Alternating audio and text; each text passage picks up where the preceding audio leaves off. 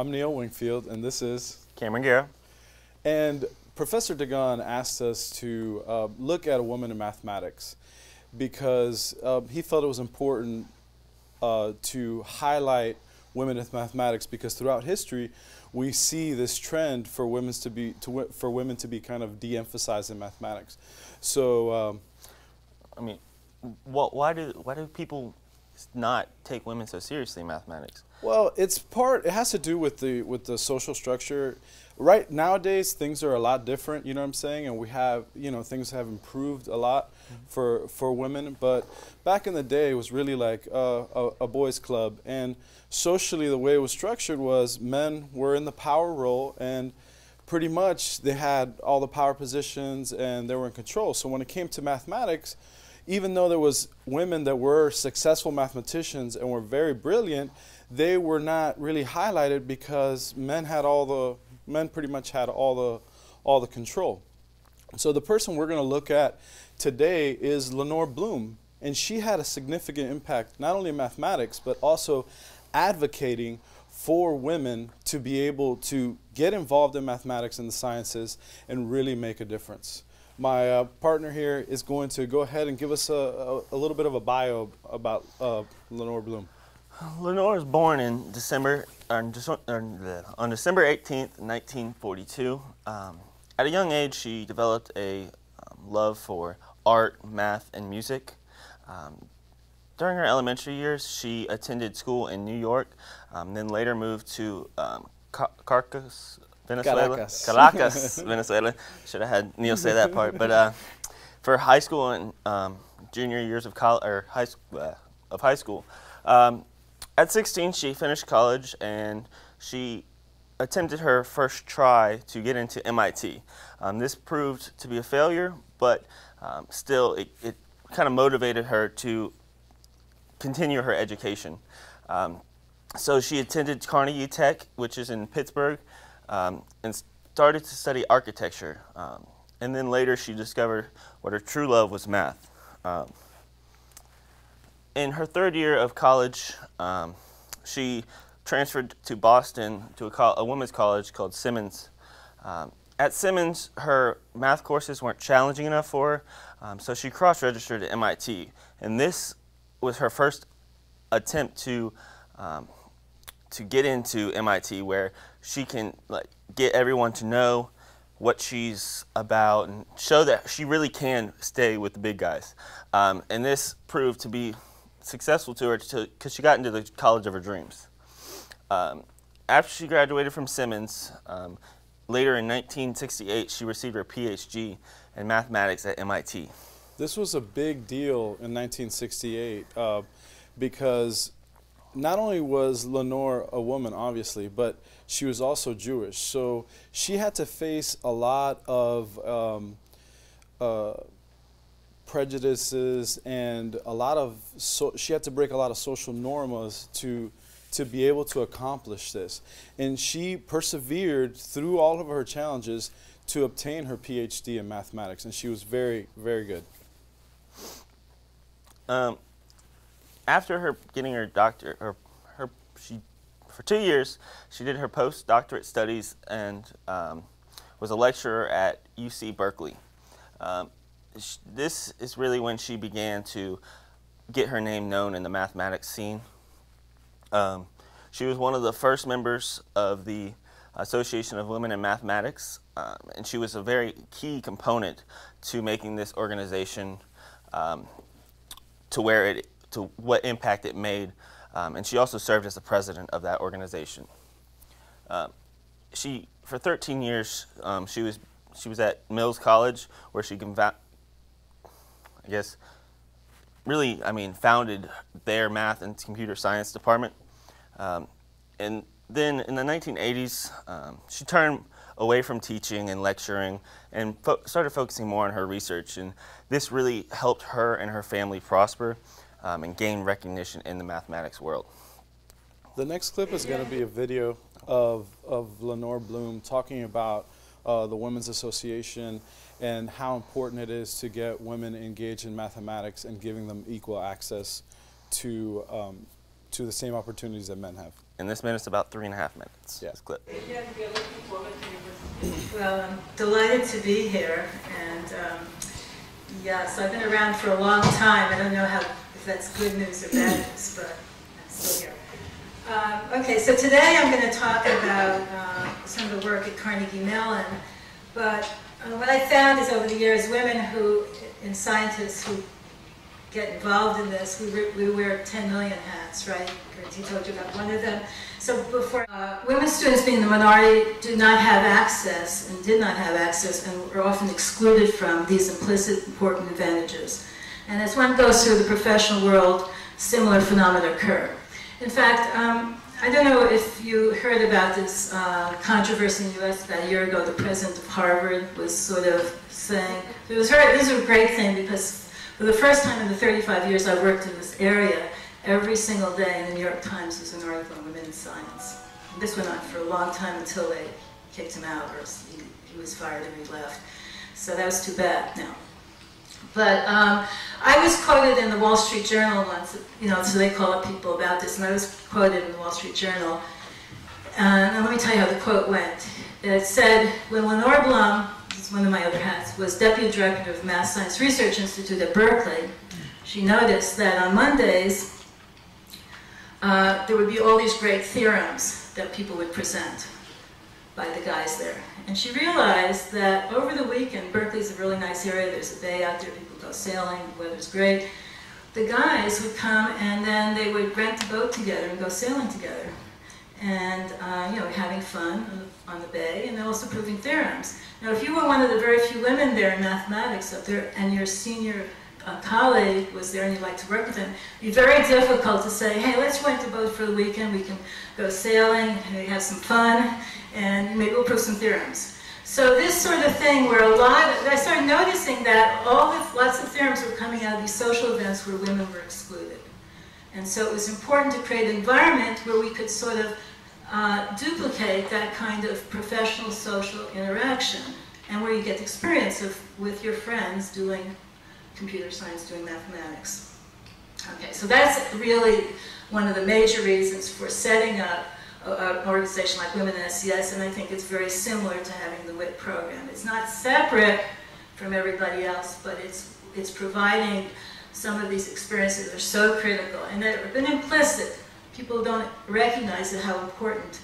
But I think for males in this audience, just imagine if you didn't have those social, professional experiences, how your careers would go. So now to some of her accomplishments. In 2009, she was awarded the Catalyst Award at the Carnegie Science Center. In 2004, she was given the Presidential Award for Excellence in Science, Math, Engineering, Mentoring. And this is that picture up on the right-hand side with President Bush. She was the founding co-director of the Math and Science Network Expanding Your Horizon conferences, which started in 1975. And also, this is a big accomplishment, she served as vice president of the American Mathematics Society from 1990 to 1993.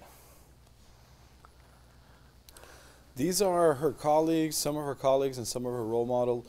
Probably the person that's had the biggest influence in Lenore's life has been Niel Blum, which is also her husband. The reason that she moved from Caracas to Boston was to be with her now husband, then boyfriend, and he's also a mathematician. They not only did they go to the same school, but they also are in the field of mathematics. So these people have worked together to publish books and to come up with theorems. Lenore has focused her studies in computer science. Go ahead to the next slide. And this is one of the big things they did back, I think it was in the 70s. And it's called the Blum Shub, which is a hilarious name. One of the reasons we're showing it. And basically what it is, it's a pseudo-random number generator that is very secure. And this formula here is basically what the number generator is. This is a little bit outdated because nowadays they don't use this. It's a little too slow. But this was a really a big deal. And there's a little bit of an explanation on the PowerPoint there of how it works. All right. And then some of her famous works. These are all books and articles that she wrote. This is her thesis for her postdoctorate at MIT. And then also some work she did with her husband. And complexity and real computation. This was a big deal. She worked with Philippe Cooker, Michael Shub, and Stephen Small. And this was a discovery they made in 1997, and when they published it. And it was really a development in computer software design and understanding how it all works. More than understanding on how it all works, but also they came up with a way that revolutionized actually computer science and software development, because they were able to solve the problem of P equals P times N, which has been a big thing in computer software. Her mathematics that go into this book are very, very deep and way beyond the scope of my understanding. So basically what we're going to do is I'm going to give you guys a little presentation on binary conversions and kind of getting an understanding of how computers, software talks, and talks to the computer. So basically we have my little cheat sheet is gone. That's good. So where's it at? Oh, kind of need that. So basically, when you write out a number, like, we don't think about it that much because it's just common practice. 144. We don't think about it, but this is actually in base 10. Because we have 10 digits in the system we work on. But computers can't really understand base 10. Computers only work on a digital signal that produces ones and zeros. It's either current or no current. So they work off of what's called base 2, which is just ones and zeros. Now, basically when you write a number in base 2 for a computer, you write it in what's called a bit. Well, each bit has 8 bytes. So this is produced by... The other way around. Did I mix it up? Byte Yes. and bit? Each My byte bad. is Each byte is 8 bits. Exactly, I'm sorry. So, and the way it works is based on, the powers, the base 2 to the power of 0, 1, 2, 3, and so on to 7. And that would produce our 8 bits, right? So when we're doing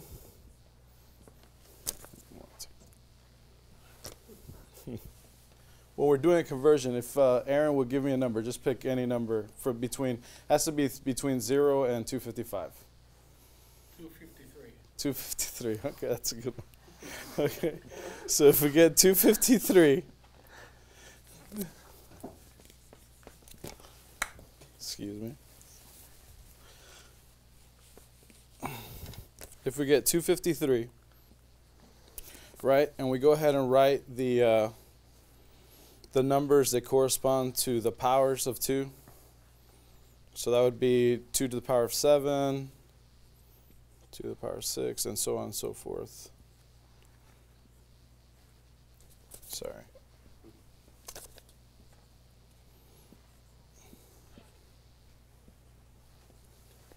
And basically when you're doing a conversion from a base 10 to a base 2, is we go ahead and say, okay, how many times can 128 go into 253?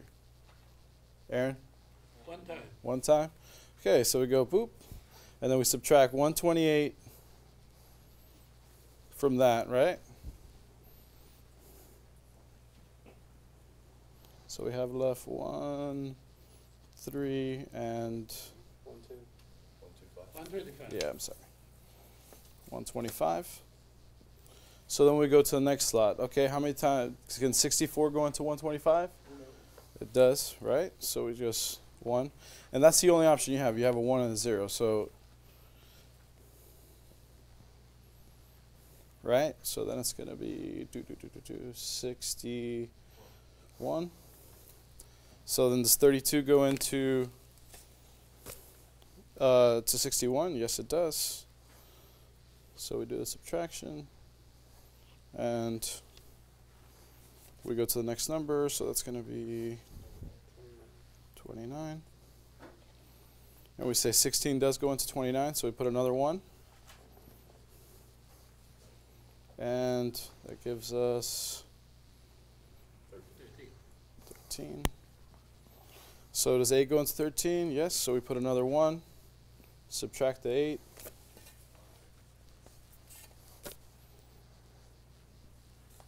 Right?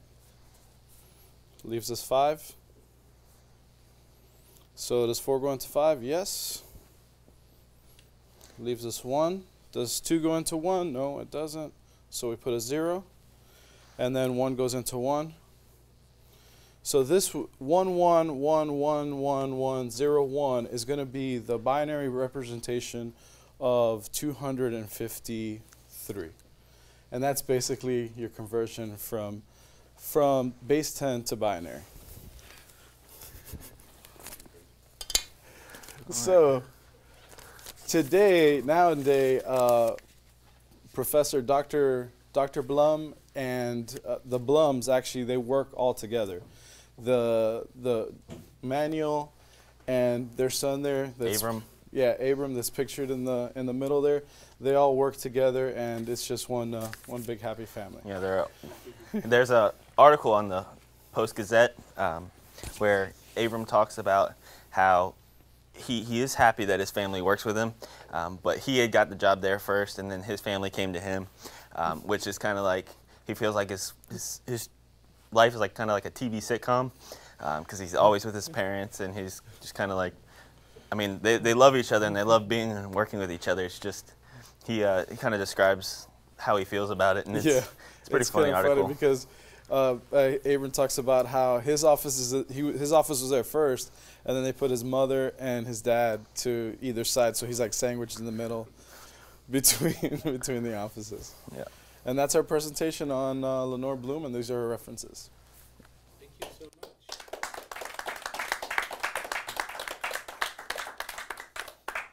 Any questions?